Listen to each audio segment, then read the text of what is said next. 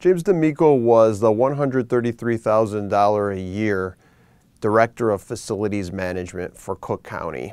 He had worked there since he was a teenager, since the 1980s, and suddenly, a few years short of being able to get his pension, he resigned, and he came under a lot of criticism from the county's Inspector General, Patrick Blanchard, who found that as Director of Facilities Management, Mr. D'Amico had sought contributions from underlings, basically from his employees, and directed some of his underlings to go and tell their underlings in turn that they need to contribute money to none other than Todd Stroger, who was then the Cook County Board President in the throes of a re-election fight that was ultimately futile.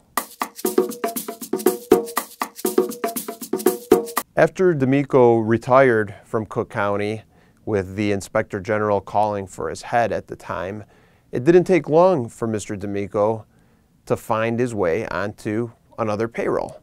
Now, at the time that he quit, he told the Chicago Tribune that he was tired of being investigated, tired of being under the microscope in government, that he needed to get the hell out of there.